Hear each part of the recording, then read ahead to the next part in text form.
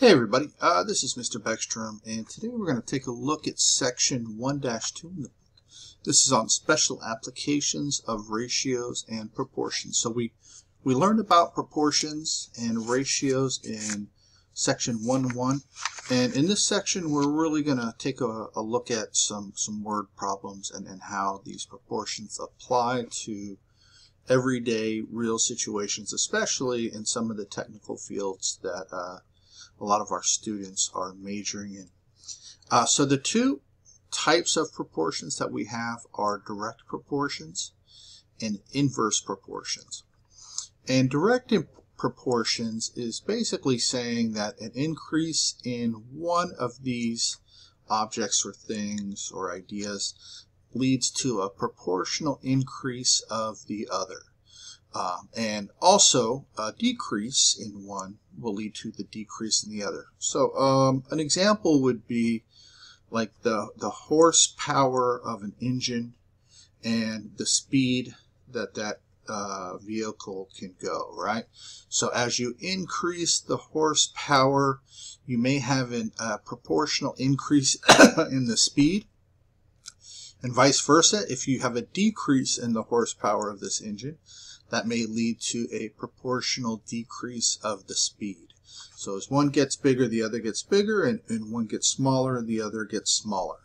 And this is the direct proportion. So the inverse proportion, as you may have guessed now, is kind of the opposite. An increase in one of these things leads to a decrease in the other, and vice versa.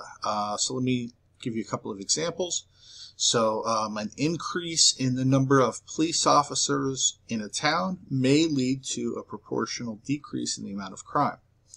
And once again, a decrease in the amount of police officers may lead to a proportional increase in the amount of crime. Also, think about like a seesaw. Let's say we had a seesaw here, and if we left the pivot right in the middle, then you could put equal weights on both sides. So for example, if I had something that weighed 50 pounds on this side, it would take me something 50 pounds on this side in order to move it. However, if we shorten one side, so for example, if the seesaw now looks like this, if we had 50 pounds on this side, on the shorter side, we could raise that with a lot less than 50 pounds over here. So it's kind of this inverse proportional effect, that the shorter the side, the more weight it will lift. So those are just a couple of examples of the inverse proportions and the direct proportion. So now let's go ahead and take a look at a couple of exercises and see how we would go through those. Alright, so here we see that the horsepower developed by an engine is directly proportional to its displacement. So it says how many horsepower will be developed by the engine with a displacement of 240 cubic inches if a 380 cubic inch engine of the same kind develops 220 horsepower. Alright, so now we're going to need to set this up as a proportion. So the first thing I want to do is I just want to draw my quotient lines and my equal sign and start like that. Now remember, if two things are directly proportional to each other, then they both have to go on the same side of the quotient line. So they both have to either go on top or they both have to go on the bottom. If it's an inverse proportion, then the two things that are related to each other, one will go on top and the other one will go on the bottom.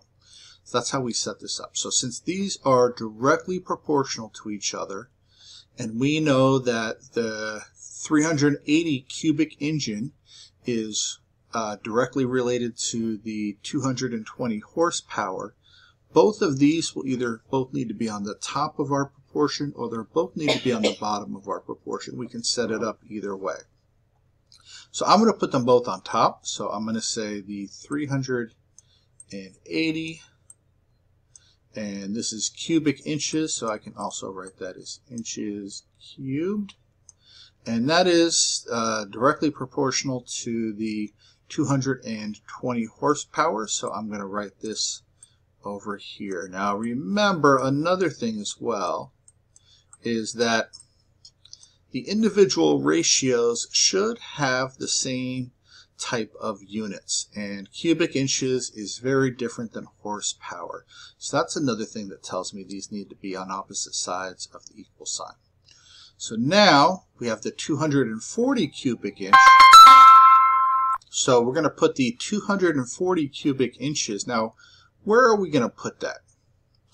Well, we're going to put it on the side with the cubic inches because those units are going to be the same. So I'm going to put the 240 cubic inches on this side because the units should be either the same or the same kind. And over here, that's going to be my unknown horsepower.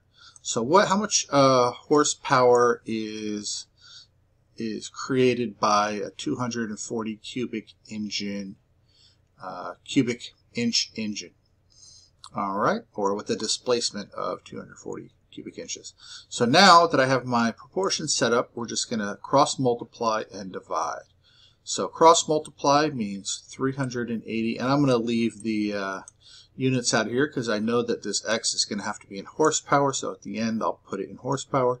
But 380 times x is 380x, and then 220 times 240, let's see what that is. So I go to my calculator, 220 times 240, and that is 52,800, so 52,800. And then remember to solve for our unknown.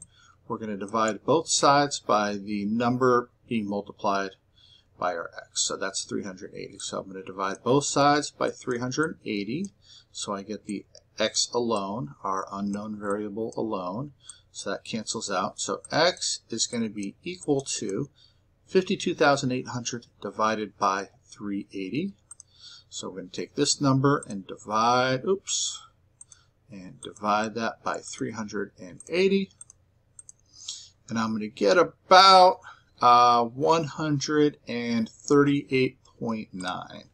So this would be 138.9 horsepower, and that's your final answer. So if 220 horsepower leads to 380 cubic inch engine, then 138.9 horsepower will lead to a 240 cubic inch engine. All right, let's take a look at another problem. Okay, so here it says when a tire is inflated, the air pressure is inversely proportional to the volume of air. And let's talk about what that means. That means as the air pressure increases, the volume of air would decrease, and vice versa. As the air pressure decreases, the volume of air would increase. And when we set up that proportion, we're going to set up the related values on opposite sides of the quotient line here. So if the pressure of a certain tire is 28 psi, pressure per square inch, when the volume is 120 cubic inches, what is the pressure when the volume is 150 cubic inches? So at this point, let's go ahead and pause the video and give it a try, and then I'll work through the solution. All right. So let's do the same thing we did last time. First, we're going to set up our two quotient lines and our equal sign just like this. And then we're going to take the two values that are associated with each other, and that would be the 28 psi and the 120 cubic inches. Why? Because it says when the certain tire is 28 psi, then the volume is 120 cubic inches. So those two values are inversely proportional. So we're going to start over here. I can put that 28 psi wherever I want, but for sake of argument, let's, oh, hold on just a second here. Oh, there we go. Let's put it over here. So 28 psi. Now, when it's 28 psi, the volume is 120 cubic inches. If it was directly proportional, I'd put it right over here. But since it's inversely proportional, I'm going to put it on the other side of the quotient line. So it's 120 cubic inches. So I'll write that as like this. And then we have 150 cubic inches. So remember, that needs to go on the same ratio as the other cubic inches here. So we're going to put it right above here, 150 cubic inches. And that means that we're solving for the PSI over here. All right, so once we have it set up, we're just going to cross multiply and divide. So that's going to be 150 times x is equal to 120 times 28. So 120 times 28. That's 3,360. 3,360. And then we're going to divide both sides, again, by the 150, because it's what's multiplying our variable. And x is going to approximately be equal to 3,360 divided by 150. So that divided by 150. And I'm going to get about 22.4. So that's going to be about 22.4 psi. Now let's make sure this makes sense, because remember, as this volume increases, it goes from 120 to 150, this psi should decrease because there's an inverse proportion, and this is going from 28 to 22.4, so at least went in the right direction. Alright guys, that's it for this section. If you have any questions, please let me know, and I hope you have a great rest of your week. Thanks.